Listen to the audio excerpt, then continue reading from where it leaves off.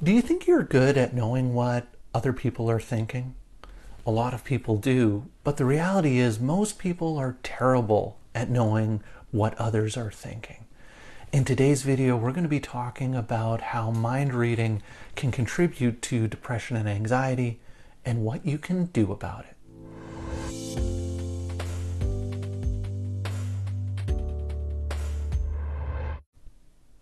Hi everybody. In today's video, we're going to be continuing our series on cognitive distortions, which are faulty ways of thinking, kind of like mental shorthand gone wrong. And these cognitive distortions can make us feel more anxious or depressed. And in today's video, we're going to be talking about a very common cognitive distortion called mind reading. But before I get into that, just a couple of disclaimers to go over. I'm a registered psychologist in the province of British Columbia, Canada, and this video is for informational purposes only. It is not intended as a substitute or replacement for advice from your doctor or mental health professional. Now, with those things out of the way, let's start talking about mind reading. So, a question I often ask people is how well do you feel you are at knowing what someone else is thinking?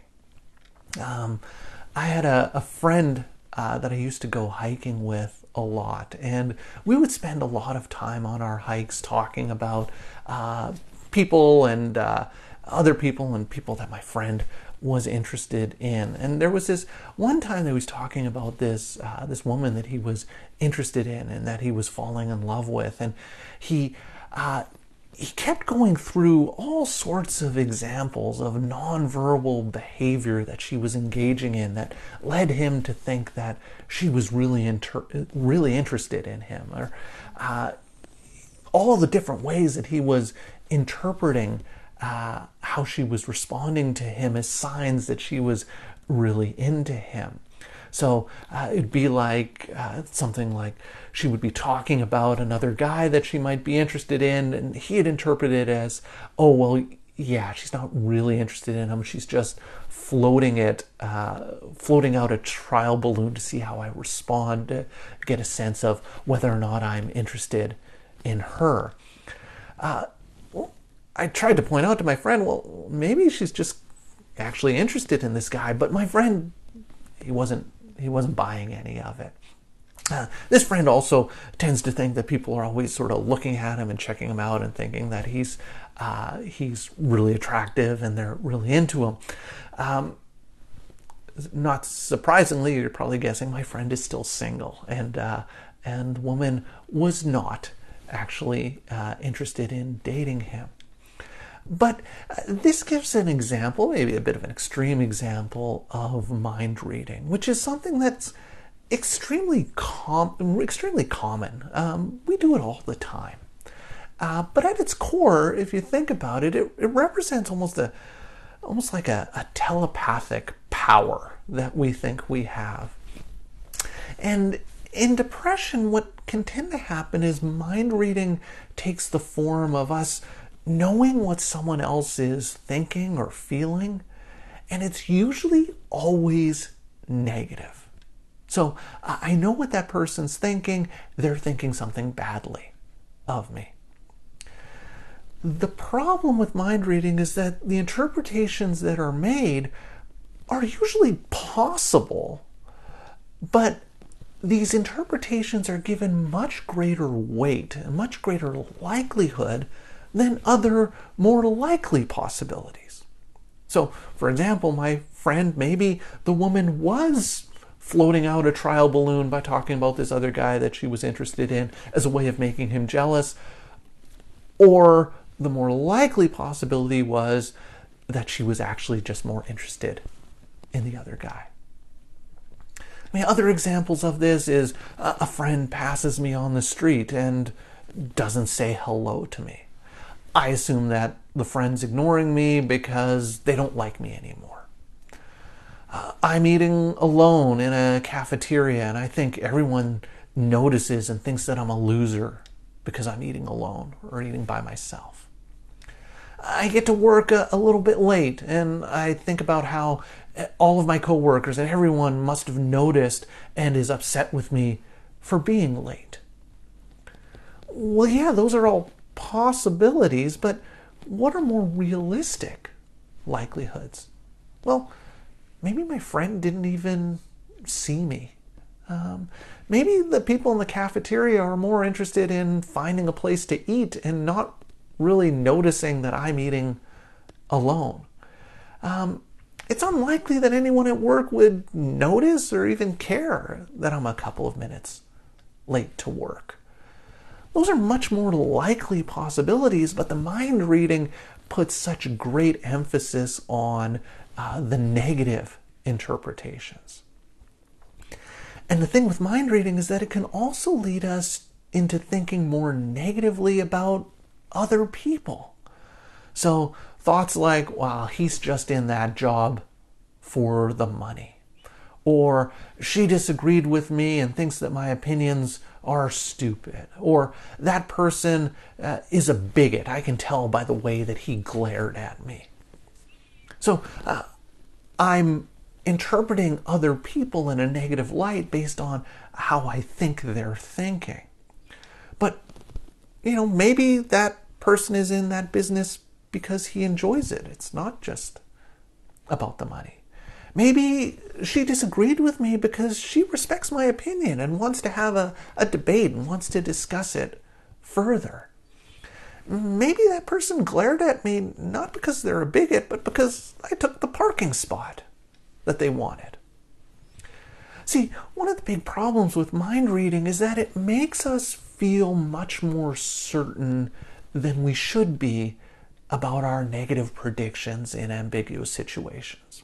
So there's these vague situations, and I give myself a much greater sense of certainty as to what's going on based on how I'm interpreting what someone else is thinking. This can be a huge problem in close relationships, especially marriages.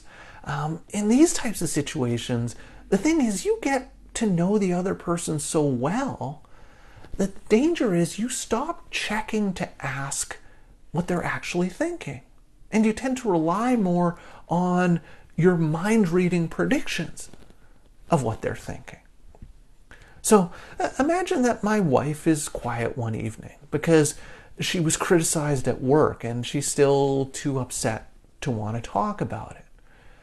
But I engage in mind reading and I interpret that her silence means that she's angry with me, and I'm wondering, what did I do wrong? I didn't do anything. Why is she so mad at me? And so what ends up happening is, I do this more and more in my relationship, is that I become less and less accurate in my guesses, while at the same time becoming increasingly more convinced that I know how the other person feels, even though I'm totally convinced, even though it's completely inaccurate. And so you can sometimes see this come up in marriage therapy when spouses are stunned and shocked to hear their spouse describe what they've been feeling or thinking because they had no idea. They've just assumed they knew what their spouse was thinking or feeling based on mind reading. So if you notice yourself doing mind reading, what can you do about this? So if you engage in a lot of mind reading, what's the solution? Well, for me, and the advice that I tend to give my clients is the key to overcoming mind reading is to remember 5 words. Stay in your own head. Stay in your own head. When people first start to learn cognitive therapy skills, as I start to work with people and we start doing things like thought records, initially what they recognize is how challenging and difficult it can be to actually be aware of our own thinking patterns, right? We're not used to thinking about our thinking, and so when people first start doing cognitive therapy, they're surprised how difficult it is to actually tap into what it is that I'm thinking. So if it's hard enough for me to know what I'm thinking, even though They're my thoughts, even though they're in my own head and I have direct access to them. How much more impossible is it? How much more impossible would it be to know what someone else is thinking? This is the problem with mind reading. So when you recognize that you're engaging in mind reading, the key is to stop and to remind yourself to stay in your own head. If you want to know what the other person is thinking, ask them. Don't assume that you can interpret it based on, their behavior or what they're saying. You're probably engaging in mind reading, and if you're experiencing depression or anxiety, chances are that mind reading is incorrect. So I hope that makes sense. I hope that gives a better sense of what mind reading is and some of the problems that it can cause. I would love to hear your thoughts and ideas about this, so please leave me some comments in the comments section down below. If you're enjoying my videos and would like to see more, please hit that subscribe button and notification bell, and you'll be alerted every week when I post a new video. So that's all for today's video. As always, thank you for making it all the way to the end of this video, and I will see you in the next one.